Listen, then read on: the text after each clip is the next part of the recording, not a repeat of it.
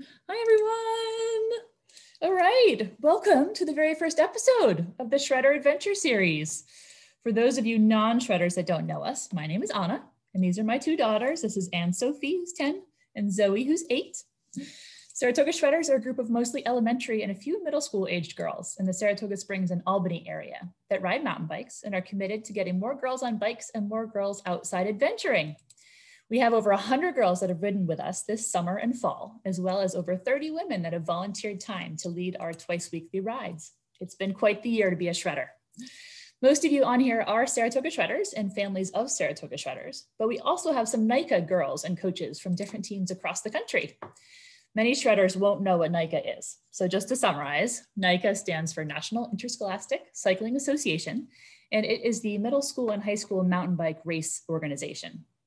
So Saratoga Shredders, once you're in 6th grade and older, if you're loving the riding and you're thinking you might want to try to race mountain bikes rather than just ride them, you can choose to join one of our local NICA teams.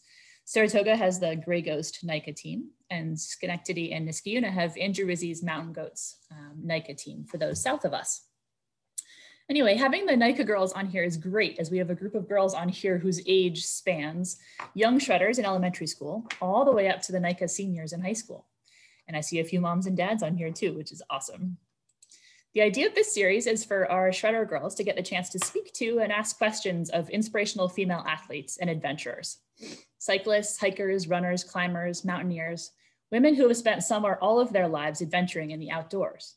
We have 3 Olympians and 2 Olympic hopefuls, including today's speaker, lined up to speak with us, who spend much of their time training to be the best in the world. But we also have adventurers who haven't made a career out of their sport, but will share their passion of their sport and adventures with you. I really hope you'll enjoy these varied conversations, which will run every Wednesday from today until April when we start riding outside again. So a little bit of Zoom admin here. My awesome co-host Tess Moulton is letting folks into this call through the waiting room. And she's also hanging out in the chat room to take all your questions. So this call is all about you girls being able to ask Kate questions about her life and riding. You can ask her about snacks, you can ask about her dog, about her bikes, anything. So feel free to raise your hand if you have a question, and I'll try and find you in the viewer there, and I'll call on you to unmute yourself. Or you can write or have your parent write a question in the chat box that we can ask Kate if you prefer that. Without further ado, I'd like to introduce you all to Courtney. Courtney. Kate is currently the top female mountain biker in the United States. In 2018, she became the first American to become world champion in 17 years. She has been the UCI cross-country mountain bike world champion in 2018, the World Cup overall champion in 2019, and she's aiming for the 2021 Tokyo Olympics. At only 25 years old, she has been 2 times junior national champion, 2 times collegiate national champion, 3 times U23 national champion, and 2 times elite national champion. I think that adds up to 2, 4, 6, 7, 8, 9 national championships, if I'm not mistaken. She's a RedBull athlete and member of the SCOTT-SRAM Racing Team. Kate, we're absolutely thrilled to have you join us in conversation today. My girls, I know, have been super psyched for this day for weeks now, having followed you on your World Cup circuit the last couple of years. To start out with, would you mind introducing yourself to the girls and perhaps sharing a little bit about where you grew up and how and when you started riding bikes? All right. Hi, everyone. Thank you so much for including me. I'm so excited to be here, to see all your faces, to connect with you guys, and to share a little bit about, why I love riding my bike, how I got into it, and what I'm doing now. So I started riding my bike when I was pretty young, at the base of Mount Tam. So I grew up right below that kind of famous mountain. It's actually where mountain biking was originally invented in the 60s. So they had the first downhill mountain bike races there. And I just started riding for fun with my dad. So when I was 6, 7, your guys' age, I was riding actually on the back of a tandem mountain bike with my dad, once a week on Sundays, and we'd go get blueberry pancakes. And it wasn't until I went to high school that I actually discovered that the thing I loved to do so much was actually a competitive sport, and that I could compete. So I know that we talked about NICA a little bit. So National Interscholastic Cycling Association, they basically have high school teams that is turning cycling into a, regular high school sport. So previously you could play basketball, you could play soccer. Now you also have the option of being a mountain biker and participating in these races. And so I decided to try out for the team, mostly originally to cross train for running. So I was running cross country in the fall, and I loved being outside on the mountain, and I didn't want to race track around a little, circle. So I tried out for the mountain bike team, started racing, loved it. And ever since, I've been competing on initially the kind of high school level, then the national level, finally the international level, and more recently the last 3 years as a professional on the World Cup circuit. So I would love to, reserve as much time as possible to hear your questions. I'd love to talk to you, particularly about snacks, but also about any of your, questions about biking. You can just share stories if you want. But I think for me, it's great to see so many girls getting out together, hopefully, having some fun adventures, and enjoying, what can be a lifelong sport. So I think, unless there's anything else I need to introduce, I think we can jump into questions. Awesome. Thanks, Kate. And so if anybody has any questions, they can go ahead and raise their hands. We had one question already in the chat box, which is, how often do you strength train versus endurance train? Good question. So strength train, I'm guessing endurance being like on the bike. So I ride my bike almost every day, pretty much every day. And then I get rest days completely off a couple times a month. And I do strength training usually 2 to 3 times a week. So 3 times in the fall and more like 2 times when I'm racing. But I think, one thing I did want to share, and we were speaking about this, given the end of the year totals, everyone is posting their end of the year totals. And I think it's so easy. I know I would have this mindset when I first started out, and I was 15, 16 and looking at these totals and thinking, I have to ride that much. That's what I have to do to be the best.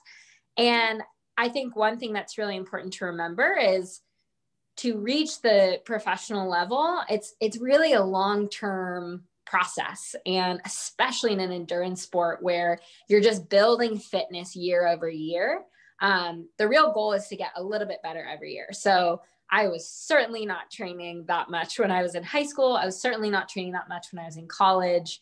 I like to give the example of, I was a full-time college student for 4 years racing. And there were often times where I had 3 rest days a week. So I didn't ride my bike at all for 3 days a week, which if you're racing professionally, that's, outside the norm. And I was still able to be successful because it, gave me time to recover and to train really hard, but to feel good and to be at the right level for my fitness and my lifestyle at that time. So, I love sharing what I do for training and how much I train, but I also just wanted to note that, focus on what you're doing now, what feels good, and getting just that little bit better every year. And I know if you add a few hours every year, if you add a little bit of strength training over 5 or 6 or 7 years, which sounds like forever, it's twice some of your lives, but over that amount of time, like, you will be amazed by what you will be able to do in training and then also in competition. Yeah, and I'd love to talk to you about that balance that you seem to have achieved, Kate, in your career so far. Like the fact that you just touched on the fact that you were in school for 4 years. You weren't just in school, you were at Stanford doing your undergraduate degree, which is an incredible school. And so I'm curious if you could talk about that a little bit and how you, it sounds like you had more rest days than you normally would have, but that was also the year that you became world champion, right? When you graduated from Stanford. So it wasn't like the year you were or still at your peak here, but that you were pulling back on the academia at all. You were full on in school right up until race season. So could you speak to us a little bit about that balance that you were able to achieve there? Yeah, I think for me, I think I grew up being, as we always say this in my family, I was always a hard worker, but I was never the breakout star in sports. So I don't know if that makes it better or worse, but I would be like the girl on the soccer team with hustle, but I wouldn't be very good. So until I found mountain biking, where that hustle, that work ethic really started to pay off. And I could see, if I put this effort in, I'll get these gains out.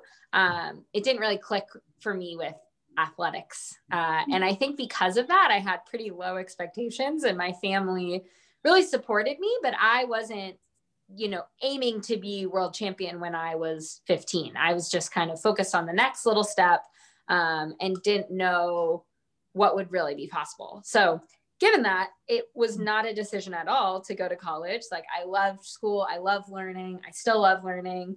And I was really excited to get to go to a school that I was excited to go to. And what did you study? What was your major? I studied human biology. So I think initially that decision was so easy and really was something that combined two things I was loving doing. But in the long term, it certainly involves some balance. And, my freshman, sophomore year, when I was racing U23, I certainly had more rest days. I just had to ask for help. That was one of the big things, having my parents nearby, being okay with saying, hey, Dad, I need you to come drive me to the airport. I need help packing my bike. I made really great friends my freshman year, partially because I could only really be friends with people that were like supportive of this career, because I would be gone so much and, often having to go to bed earlier or train on the weekends. And the people that really thought that was cool and wanted to be involved with it or wanted to ride with me, those people ended up being really lifelong friends. And again, part of that support team, part of that village that helped me balance these two big passions that I had. I would say later on, it became a little bit more challenging my senior year. My senior year, I won the U23 World Cup overall. So I was racing in Europe a lot and just kind of had to grind through that year. And then finally got to focus full time on mountain biking in 2018. And that was a really big breakout year in my career. And I think, it's easy to say, oh, well, imagine what I could have done if I wasn't in school.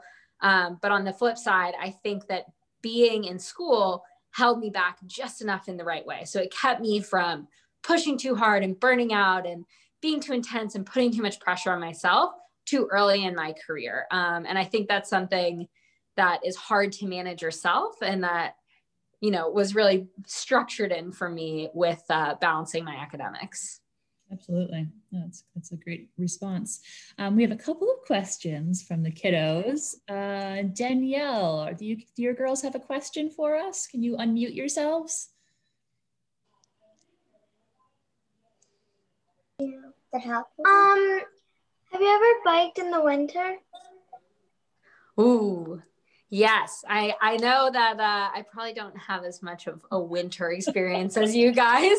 I live in California, so it did rain on my ride today, but it does not snow here where I live. So I bike a lot in rain and in some colder temperatures, but not as much in the snow. But I grew up ski racing, so I often go to Tahoe. I'll backcountry ski or cross country ski. And if you're looking for a fun way to stay fit in the winter, I know professional athletes who only do that for the winter months. So there's lots of ways to stay in shape and not have to suffer too much on your bike in the cold. Awesome. And Scarlett, I think you have a question for Kate. Can you unmute yourself, please? You're sponsored by Red Bull, right? I am. How much Red Bull do you drink? Good question. So I work with a nutritionist. I think that's something that's really helped me in my career to learn how to fuel my body, what things are going to help me in racing. And in training, I train really, really hard. So I burn a lot of calories on my bike. And that's something that I think it's really easy to underfuel. So my mom has always raised me to see food as fuel for big bike rides. And my nutritionist certainly carries that along. So for me, Red Bull is a tool that I mostly use for racing or competition because it does have caffeine and sugar in it, which can be good in certain circumstances, like a World Cup race. But I will say that I pretty much didn't use caffeine in racing during high school. So it was something that I kind of started using later on. And I think, maybe try not to get on the caffeine train too early. It will benefit you later in life if you can use it as a tool and not have it as too much of a crutch. And I have one more question. Yeah. What's your favorite race course that you have done? That's a very good question. So I think I have to say Lenzerheide, where I won world championships. I'm sure you guys all know when you feel really good on a trail, or if you have a really good memory out riding somewhere, that kind of becomes your favorite. So for me, I have a really good memory racing on that course and winning a world championship there. And actually my family was there when I won world championships. So that was a really great day for me. And, you know, I think that place is something special because of it. Thank you. Yeah. Thanks, Scarlett. Yeah, that connection, right, to the experience and the ride itself and the course, right? Just do you happen to have your world championship jersey or a rainbow? I can go jersey? get it. Or... I actually, funny story. This year, 2020 was a little bit of a challenging year to train. I'm sure a lot of you have dealt with a lot of ups and downs in 2020, and as we can see by the Zoom life, it's been a little disconnected. My world championship jersey right now is packed up from when there were the fires in California and we left. And it was like the only thing that I was like, I have to bring this. So I will, should I go get it? I'll take that would be wonderful. Okay, I'll go get it. It's in its like emergency box. Always good to have the world championship jersey ready. And Willow, I see your hand up. I'll have Kate answer your question after this, okay? Let's see if I can see anybody else with hands up. All right. The emergency box. It's actually also, guys, this is Monty. I thought he might be a popular guest star, but this is my puppy. And it's pretty young, right? What? He's so cute. Thank you. Yeah, he's 10 months old. He was certainly a pandemic puppy. I probably would have been traveling. So we have a few, we'll do a show and tell, I guess. So this is the original jersey. It still has probably some champagne on it and metal. On the podium, right? Oh, on the podium. So these are the original ones. And then I do have one other thing. So Oakley is one of my sponsors, and for World Championships that year, I asked if I could use sparkle nail polish to paint my glasses. And my Oakley rep, he was joking. He said, yeah, you can, but only if you win. And I was like, fine, I'm doing it. And ended up winning. So these are also in the special box, but they're extra sparkle watts. So never be afraid to add a little extra sparkle. That's amazing. I love that. All the sparkle. Do you know what's the history of the rainbow jersey? Why is it rainbow? Do you know that? I probably should. Yeah. Sure. Okay. Sorry, I don't know the history, but I will say it's a really special symbol in cycling. So the rainbow jersey is the same across all disciplines of cycling. It's the world champion. And it was very cool for that year to ride in it. And one of the biggest honors was being able to ride here in my community around California, but also internationally in Italy or at races in France. And, you know, people would stop you and come up to you and ask for photos. And especially in Italy, like they are big cycling fans, and every coffee shop you go to, like 15 kind of middle-aged Italian dudes would come up and be really excited. So I think it just speaks to the fact that cycling is such a uniting sport. We all, most people know what it feels like to ride a bike. And I think it's something that can really connect us. And that's part of what makes it a really fun sport to compete in, to do with your friends, but also something you can do for the rest of your life. Absolutely. Awesome. All right, Willow, could you unmute yourself and ask Kate your question, please? What kind of bike do you ride? Yeah, so I'm lucky. I have a few bikes, but the bike that I race, it's called the Scott Spark, and it's a full suspension bike, and that's kind of what I race most of the time. And then I have a hardtail bike, so that has no suspension in the back.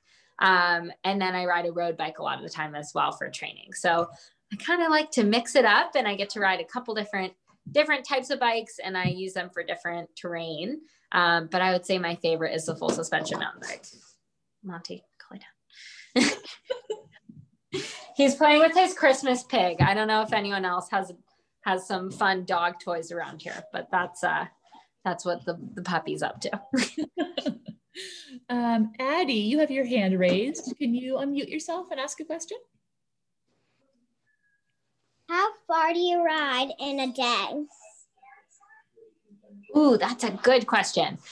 So kind of depends on the day. I would say my longest ride ever was 137 miles. So that's as far as I've gone. But an average day will be anywhere from 20 to 80 miles.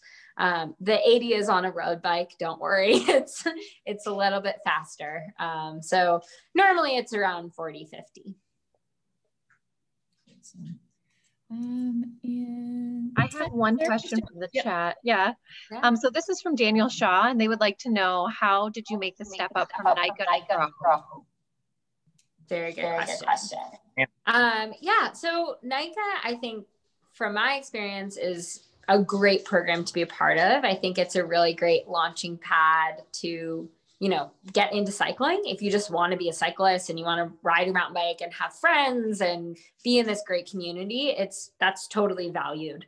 If you want to make it really competitive, if you want to try to win the races, also totally great. So it was this really cool environment where everyone could set their own goals and be supported and be a part of a team.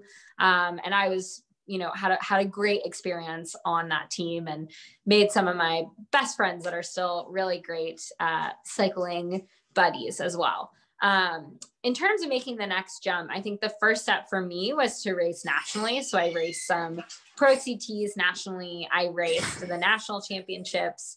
And I did actually my junior and senior year of high school was able to go to some junior World Cups, which unfortunately they no longer have. But at the time, that was a great next step for me. And I signed my first professional contract my freshman year of college. And that was for U23 racing on the World Cup circuit. So I think, in terms of the steps, I think it's really easy. There's kind of a point A and a point B that looks really clear. And there's a lot of different ways that you could transition to being a professional.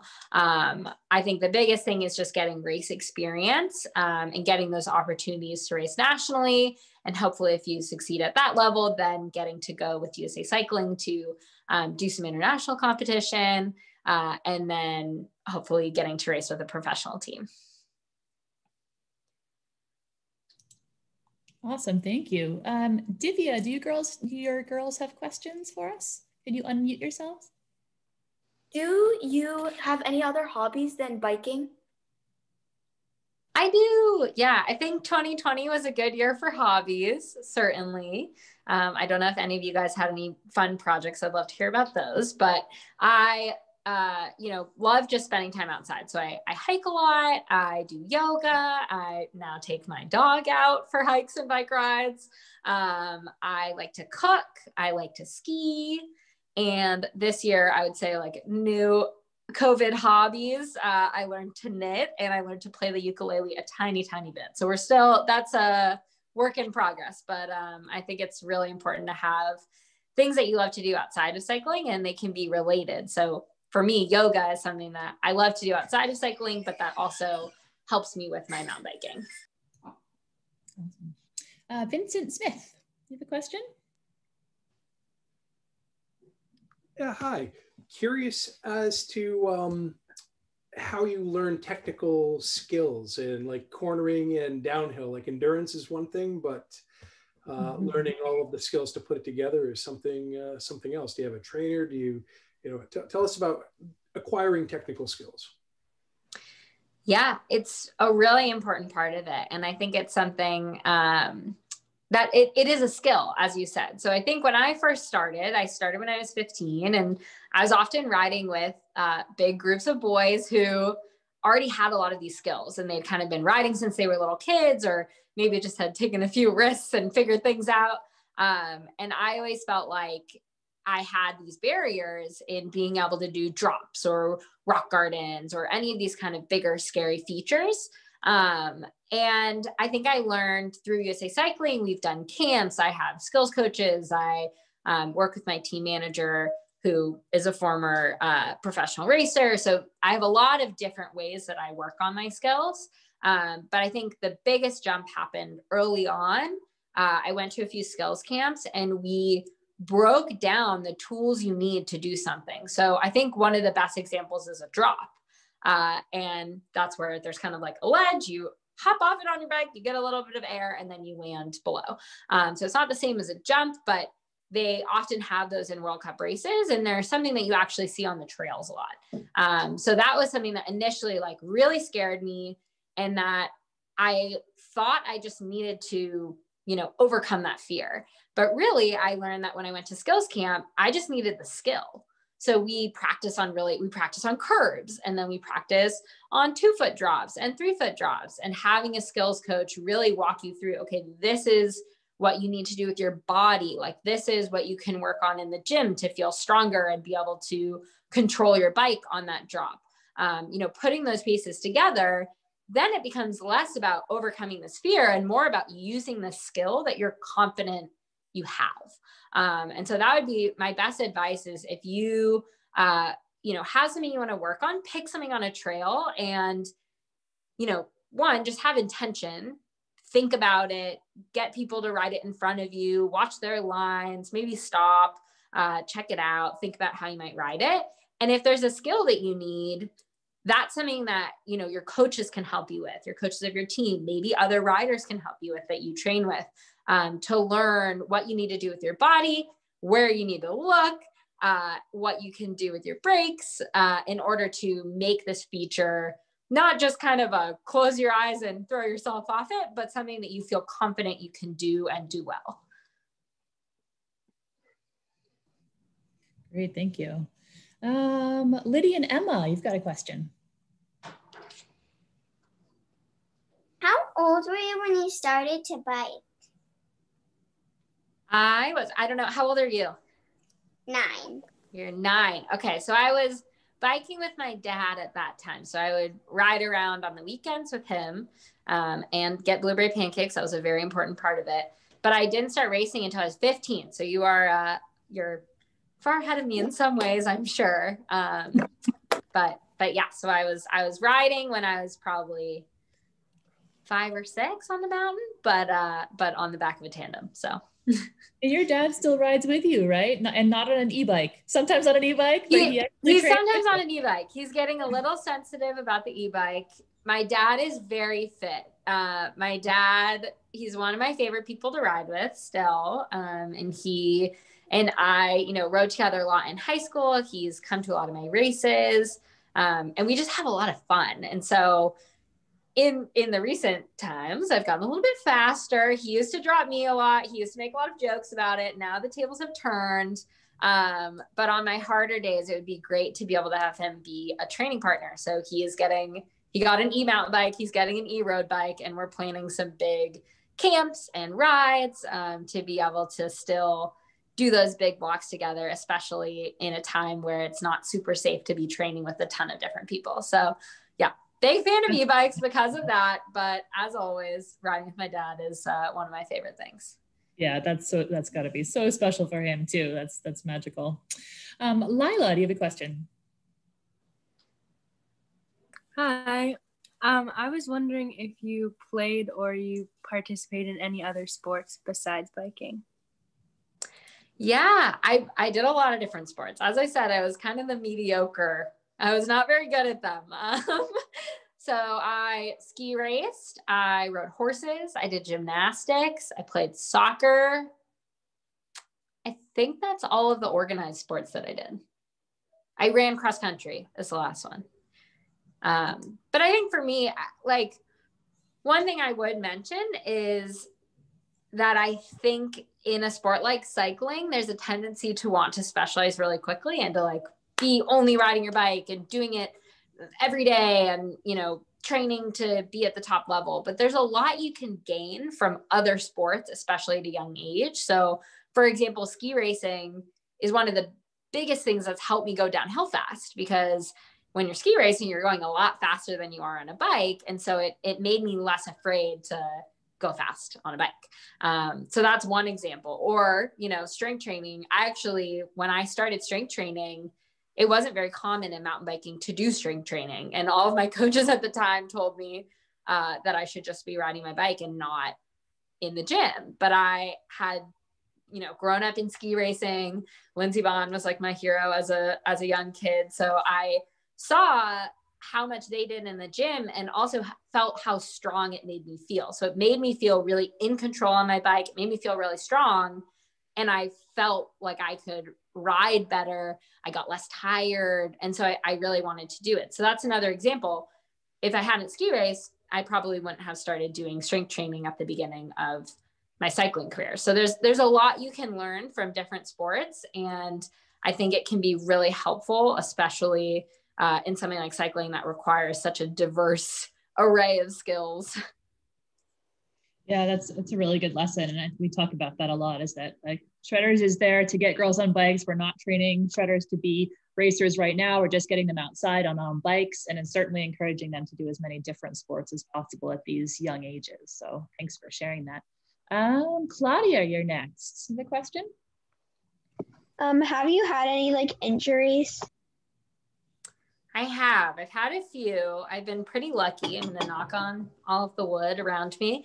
But I've had some concussions. So head injuries can be easy to deal with, but they can also be a really tough injury because they require you to rest your brain. So if you crash and hit your head, it's an invisible injury a lot of the time, and your symptoms, you can feel them, but no one else can see them. So that was something that was really hard. I actually had a concussion at World Championships this year and had to pull out of the race. So kind of got back up, got on my bike, and then started to recognize those symptoms and ended up pulling out of that race. And yeah, so those are the main injuries I've had. I've had a few of those. And then, you know, just getting banged up in other ways at races, but I've been pretty lucky in terms of big injuries. Again, just like knock on wood. Moving it's on. An Olympic year again. We need to keep all the good vibes. Absolutely. Annabelle, you had a question. Sorry, Annabelle, did you hear me? If you can unmute. Hi. Oops, you're still on mute, babe. Are you talking about me? There you go. Okay. No, Annabelle. Sorry, Ava. 1 second. Let's have Okay. Annabelle ask her question. Thank you. When did you what was my question? Well, Lindy asked her question, so maybe you could ask her about how she stays focused in a race. How do you stay focused in a race? Thanks, Brian. Good question. That's another good one. So staying focused in a race, I think, is another one of those things that's a skill that you build. So for me, I work with a sports psychologist. I read a lot of books about sports psychology, and it's something that I spend a little bit of time on, training my mind to, be an asset, not a liability in races. So I really like, I was listening to a podcast this week, and they were talking about the voice in your head as being your best coach. So I've been lucky enough to be surrounded by really great coaches. And I try to kind of emulate them in the way that I talk to myself during a race. And again, that's something that you have to practice. So setting goals before a race is a really good way. I'd say that's probably the number one way to stay focused. And when I say goals, I mean not only the kind of results goals. So that might be win the race or be in the top 5 or be in the top 10, but incremental goals. We call them process goals. And that might be like hit that line perfectly in that rock garden, or, push really hard on this specific climb, or use this section to recover.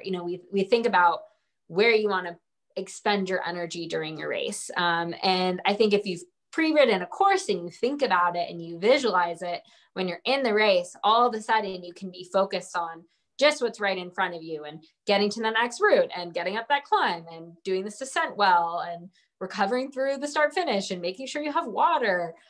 So oftentimes I'd say the things I'm thinking about are pretty mundane, but they keep me really focused on giving my best in that moment. Awesome. Lily O'Donnell, you're next. Who's your biggest competition and your go-to dinner? Ooh, very different questions, but both I like. You said, who is your biggest competition, Lily? Well, she's older, so. My biggest competition. Sorry, what? Okay. Biggest competition. I'm going to go with a little bit of a philosophical answer here, but myself. I think, you know, every year when you line up at that first World Cup, you don't know where everyone else is fitness wise. So you line up and you're not sure who's really strong or who's had a great winter or who maybe got injured or sick. You don't know, and you can't control your competitors. You can't control how strong everyone is or how well they ride in the moment. All you can control is yourself. So I think for me, it's about really like competing with myself to the best of my ability every time that I go out to train, but also kind of competing with past versions of myself. So if I had to, you know, there's the numerical side of things. I love power meters. I love data. That's kind of a nerdy side of me. I love to track things like where my power is, sleep, all those things, and use those to get better. But I think on the other side of that, there's also the way you feel and the way that you ride. And I think the best example of that is one of my favorite trails in Marin. When I was in high school, I had to walk all of these sections of it. And slowly, you know, every year there were more sections that I could ride, or all of a sudden I could ride it comfortably, and then I could ride it comfortably in the rain. And so I think when I go back to those trails, or, you know, it can be as simple as timing yourself on a local climb. Those types of things, you can really improve at over a long period of time, and going back and being able to see, man, I used to not be able to do this climb, or I used to not be able to ride this trail, and now I can, and enjoy it and have fun and be stronger and faster on it. I think that's actually one of the most kind of gratifying parts of my career. Favorite dinner. This is very difficult. It's probably the hardest question I've been asked because I like to eat so many different kinds of food. Right now, I'm going to go with right now. My favorite post very hard ride dinner is gluten-free pizza right now. I've been gluten-free for a long time because I have like a slight allergy. I get really, really congested if I eat a lot of wheat. So sadly, I've had very bad pizza for most of my life, but a few restaurants nearby have made perfect gluten-free crust, and I've been ordering some takeout and supporting those local restaurants and eating a lot of gluten-free pizza. So that's my current favorite. Awesome. Ava, you have a question.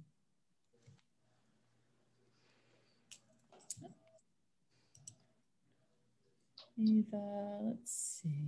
We'll come back to you, Ava. I don't see you on here anymore. Sadie, you're next. You have a question for us? What color are your bikes? This is critical. It really is.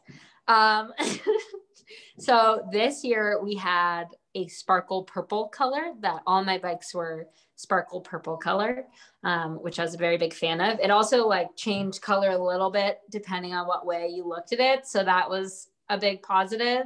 But my pitch to Scott in the future, I hope to make this a reality for you guys, is to have matching nail polish sold with the women's bikes. So I'm working on it, guys. I'm working on it. We would appreciate that, right? Color coordination is very important. And I am a firm believer in sparkle watts. Awesome. Chloe, you're next. Have you biked with any of your friends? Do they do mountain biking, or is it just you? Did you catch that, Kate? So I think that's a little. Yeah, if you ride with any of your friends, do your friends also ride mountain bikes, and do you ride with them? I do. I have to ride a little bit more by myself these days to do training. So I have some kind of focus days where I'm just out there really like focused on my training. But I also get a lot of fun days. And so active recovery rides, fun rides. I love going out with big groups of friends. Not as big during this time, obviously, but love going out with friends and being able to go up and watch the sunset on the mountain, or be able to do big adventure rides together. So I definitely still get to ride with my friends, and that is one of the most fun things in mountain biking. You think so too, right? I have to say I'm a little jealous. You guys have such a crew. That's a really special, awesome thing. I think it makes it so much more fun when you get to share it with your friends. It's been fun to have, because they have the same kind of, we have 6 different groups of them. So they're within, 10 to 15 girls per group, and they're within their peer age group, but also within their ability. So it's nice to have that kind of camaraderie with each of those groups. So we get 40 to 60 of these girls out every single practice. 40 to 60. How often do you have practice? Girls, twice a week. Twice a week. You guys are crushing it. That's really awesome. Town in upstate New York. So it's been awesome. Talia, you have a question. Where did you get your blueberry pancakes after you? Ooh, so there's this tiny little, it's an inn. It's called Mountain Home Inn on Mount Tam, and we would ride up there. It was kind of one like legendary day. My dad and I joke that we've kind of like folded all of these days of riding into this like one epic tale. But I distinctly remember a day we went out on the tandem, and I was so tiny that I used his arm warmers as leg warmers. And we rode out, and it was, pouring rain, and we kind of like went to find shelter in this little mountain hut. And I think we had enough money in the like saddle bag, like crumpled up dollar bills in my dad's saddle bag to buy 1 plate of blueberry pancakes, and we split them. So that was like one of my best memories as a kid. And I think it's pretty funny at the time, it was just like another Sunday, but looking back on it, it's quite funny that my dad and I still go out and ride in the rain and seek shelter and hopefully find a few more dollars in the pouch. So not much has changed. Okay. Isabella, you had a question. Sorry, I missed you before. I have 2. Okay. Do you pack any snacks when you go biking? Yes. I'll answer that one first because I'm passionate about it. Yes, it's really, as I said before, fuel is such an important part of being able to not just ride your bike, but continue to build fitness and feel better on your bike and go farther and, allow your body to adapt to that exercise. So fuel is very important. I try actually to eat some like whole foods, especially in the fall. I try to eat real food on my bike. So I bake muffins, or I bake like little bars. I also bring a lot of gummy bears. They're called Black Forest gummy bears. They don't have any bad things in them. So my nutritionist is a big fan if you guys need gummy bear recommendations. And I think for me, the other side of that is being able to stop for food. So as we talked about the pancakes, I think that can be a really fun way to explore. So if you find somewhere that you want to go get pastries or stop for a hot chocolate, that can be a really great way to get you out and give you kind of a goal for your ride. So I'll often do that, especially if I have like a 5-hour ride. I'll pick somewhere 2.5 hours away and go get a cookie and ride home. And that makes sure that I get all the way out there and get my 5 hours in. Awesome. That's great. Isabella, did you have a second question? Oh yeah, yes. Number 2. How many pets do you have? I just have one. I think he's been detained in the other room because he was being very loud. But yeah, I grew up with 2 yellow labs. So I love dogs. And I always wanted to have a dog of my own, but I travel a lot. So silver lining of 2020, I was home a bit more than anticipated and was able to kind of get this dog and get him to an age where now when I'll need to leave, he'll be manageable. So that was a huge highlight for me. And I think it's been a really great thing to have. I think it's fun to have something to take care of, and to be able to mountain bike with him has been one of the greatest joys of the year. That must be really cute. There's another Isabella on here, and she has a question also. Me? Yep. What was like the most complicatedest path that you have biked on? Ooh, probably a race course. What is the hardest race course?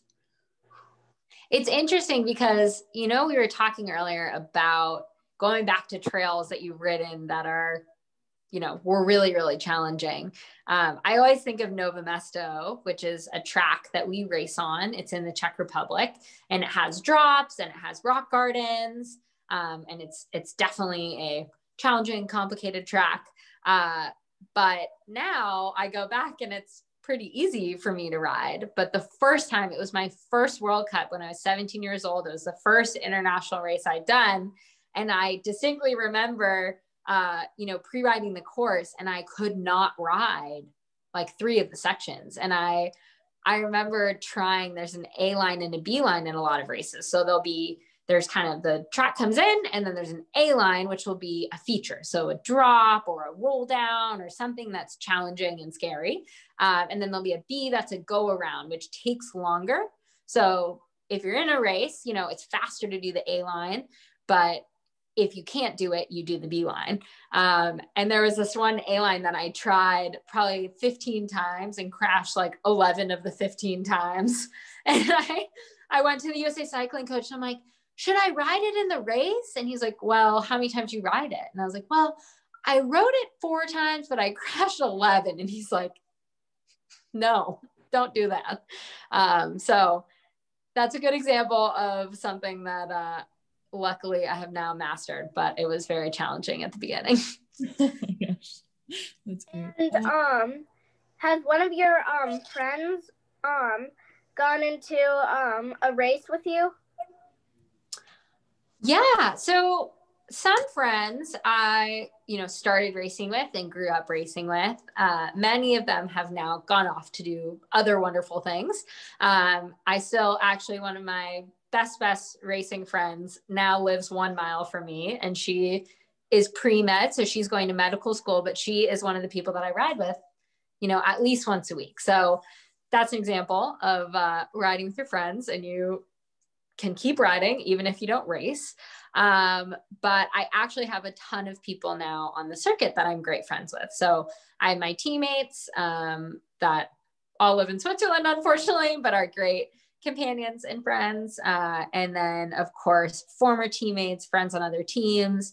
And as you might have seen, if you have been watching the World Cups, the US ladies are really killing it. And I think we have some great camaraderie between those top women. Everyone really supports each other and is, I have a lot of mentors in that group, and then also hopefully will be a good mentor to the next generation. And I think that's always special to have those kind of friends from your same country, and we're all competing against each other, but in some ways competing together.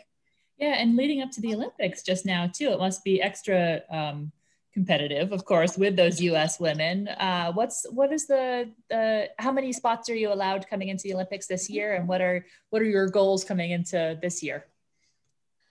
Yeah, so we have it's going to be a little complicated. The points, they're still figuring out what to do. So unfortunately, obviously in the US, we have not had many bike races, but they have raced a lot in Europe. So they're trying to figure out kind of how to make it fair to reward the people that have been racing, but also not, penalize people that don't have access to racing. So they're just redoing that right now. There was a scary moment where I dropped from 1st to 77th in the UCI world ranking in the matter of 6 months. But now I'm back up to top 15. So I'll at least be a little closer with that.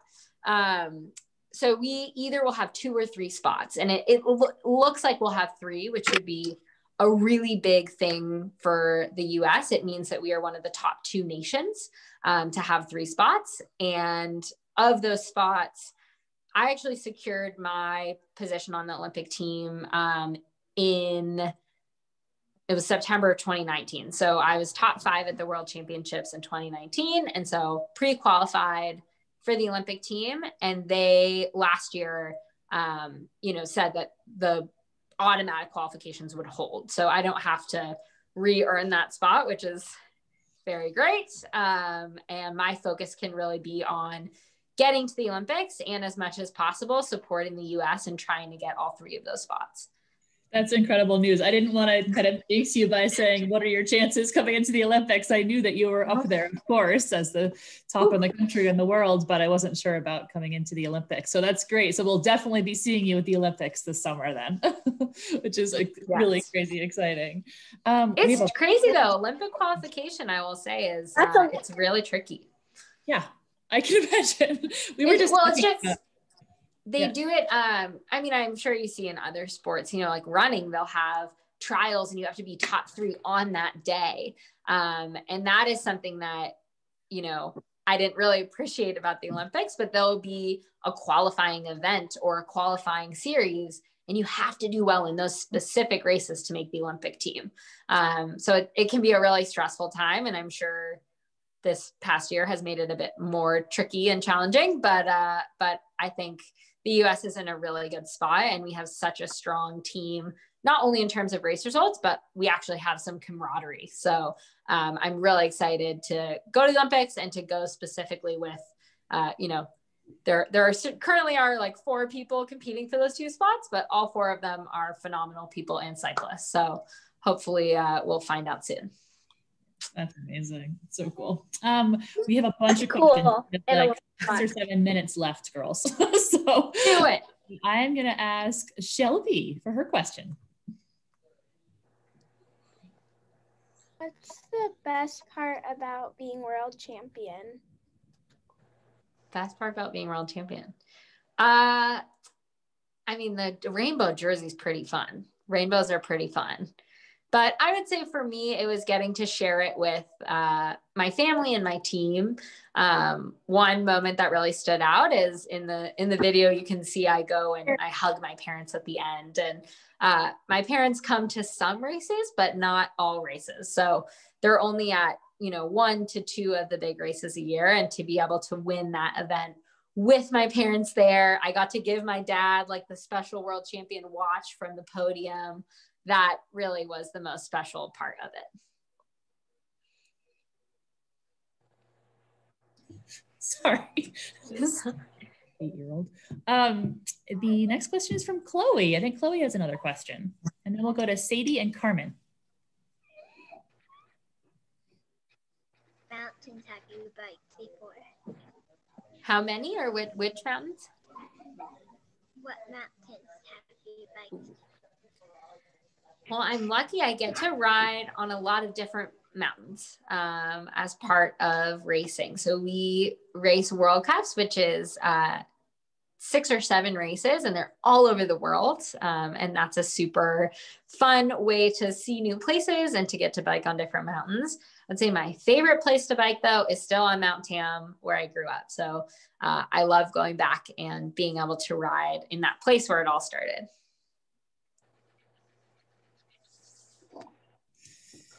And Sadie, please. Sadie Maxim. Yeah. Do you know how to do tricks on your bike? Tricks.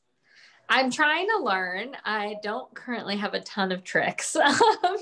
We're trying to learn some. I can do some cool jumps and drops and those features, but I think I've been working on my wheelies a little bit in recent years and being able to do, I really want to be able to do a turn bar. So like a little bit of style with my jumping. Luckily I have Nino as a teammate. So hopefully one of these days I can get that down for us.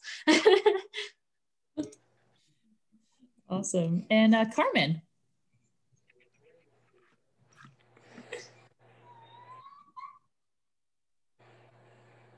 So, what do you listen to music when you're biking? And if you do, what sort of songs do you listen to? Ooh, I do a lot of the time, especially if I have long rides. I'll definitely listen to music. It makes it fun, and it's just, I don't know, it's a nice way to stay entertained if you have to be out there by yourself for a long time.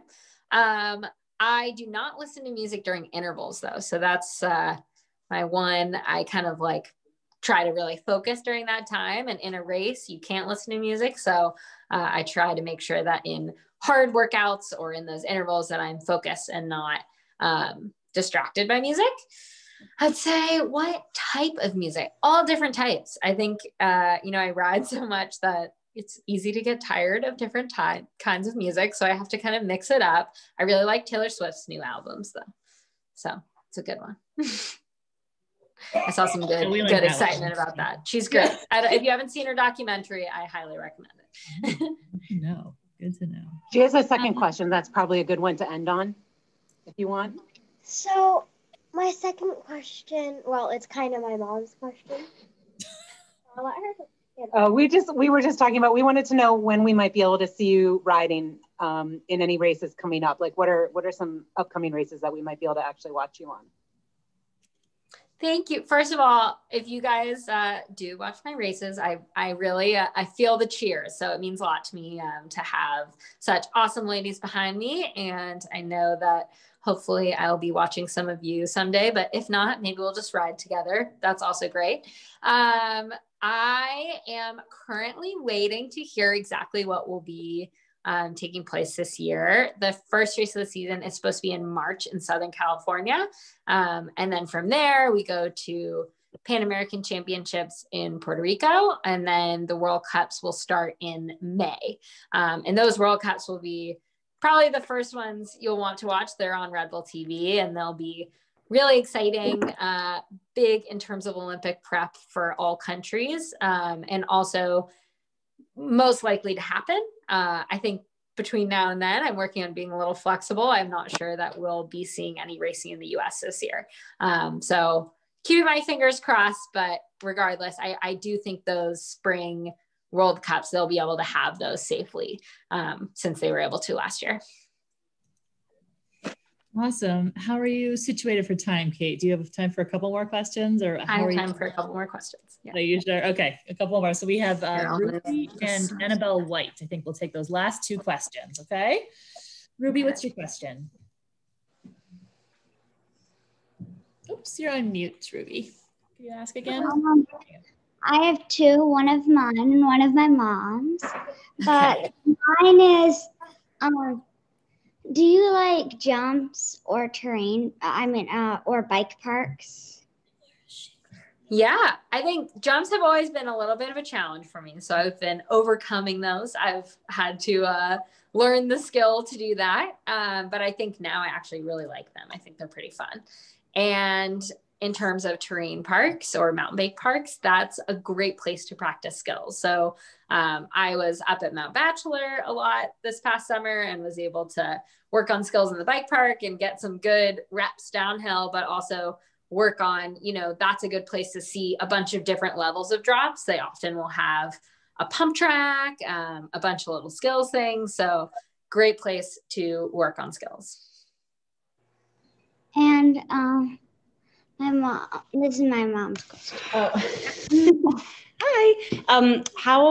How much do you train in a day? Like how many hours a day are you on the bike?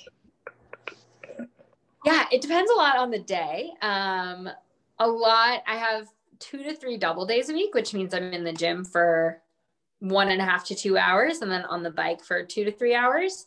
And then most other days can range from 2 to 5 hours, which means like my totals, usually I ride, 20 to 25 hours a week.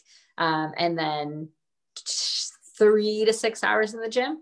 So it's a lot of like training time, but I think, the biggest thing that I actually, have to focus on and that I think really fills your days as a professional athlete is the recovery process. So making sure I take naps every day. I do a lot of mobility work. I do yoga. I meditate. I sit in my Normatec boots and play with the dog. So all of those kind of recovery things are what allows you to train really hard. And that's kind of what takes the majority of my day, actually. Awesome. Annabelle had a question. Is she still there, Annabelle? Annabelle White.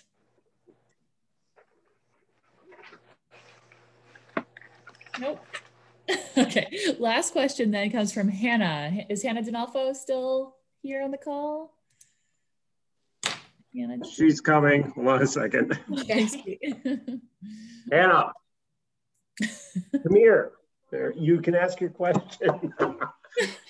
Just at the wrong moments.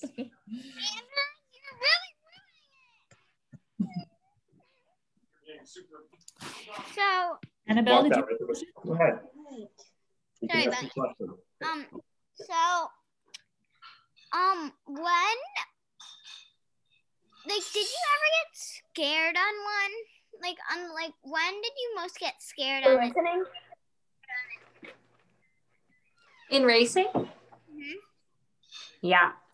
I think there's always a little bit of fear in bike racing. I think it can be scary for a lot of different reasons, whether it's from your own expectations, being worried you won't have a good race, being nervous about mechanicals or things going wrong.